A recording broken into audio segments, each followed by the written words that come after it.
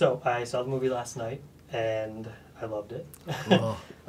Could you just tell us a little bit about where the idea for the story was born? Okay, sure.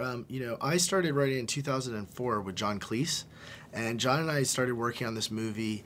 And at that time, it was really a movie about a very inventive young man with a bright imagination and a Luddite caveman who did not like this guy. And it was really a battle of wills, and also talking about, the fear of technology and the fear of change and keeping up in the world. And so that's the theme that stayed throughout the entire process of developing this. And when Chris and I started working on this was a fear we felt was universally relatable internationally, but also across ages. Because as adults, you can fear changing a new job, or as kids, you fear changing a new school. There's always something we're fearing. Anything new is a cause for fear in my book.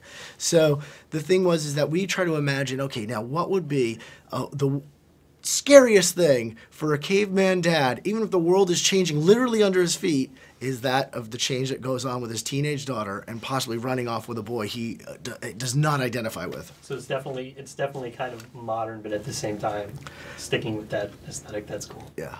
I really like that. So I also want to talk about the design of the film. It's probably the most visually beautiful animated film that I've seen.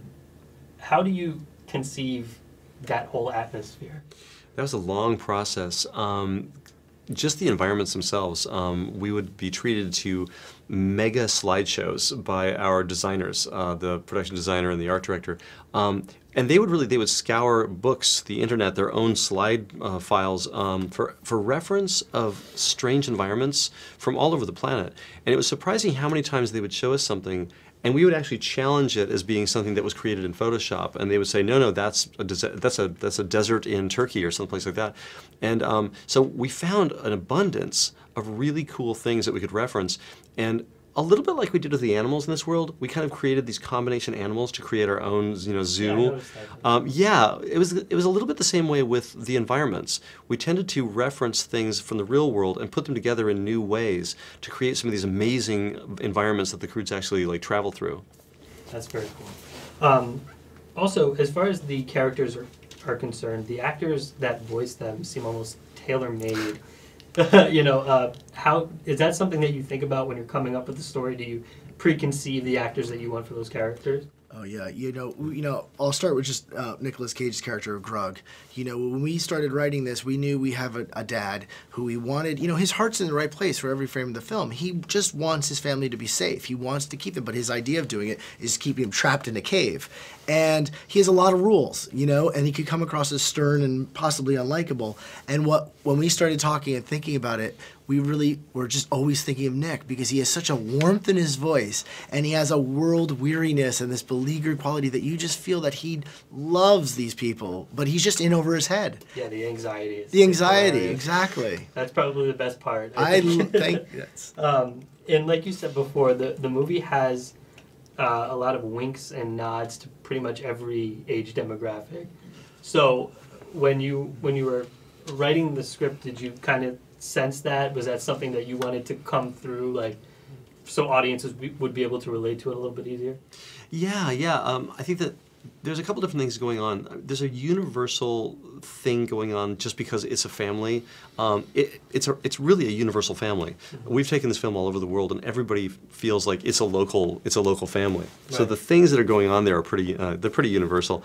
But also, I think cavemen themselves, really, that's something that kids and adults, I think everybody they like cavemen. Sure. There's a primitive thing going on. There's kind of a castaway thing going on. Yeah. There's no schools. There's no jobs. There's no without cars. filters. Yeah. It's you pretty much do everything. Everything. Yeah. Life without filters. There's no society to shock. So if you're upset about something, you can just be upset. Right. And I think that's one of the neat things about these cavemen that we realized as we were writing the script. There's no ulterior motives going on. There's no guile. They're just very honest with everything. Mm-hmm.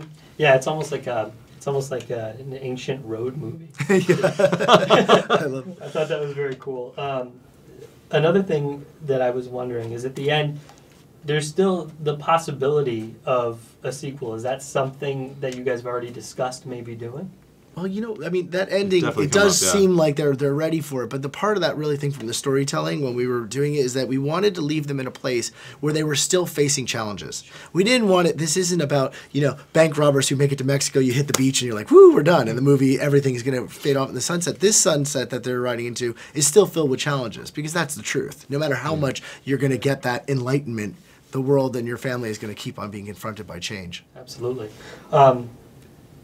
So, how was your working relationship? Is this is the first time? This is the first time we met. Directed? Yeah, yeah. First time. But how was that? How was that working together? You guys find it's an easy combination? Yeah, it's an easy combination. We share the same sensibilities. We like the same movies, and I think we have the same kind of humor.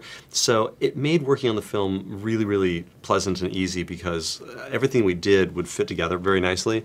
We would always outline the story together, but we would trade the scenes, the writing of the scenes back and forth.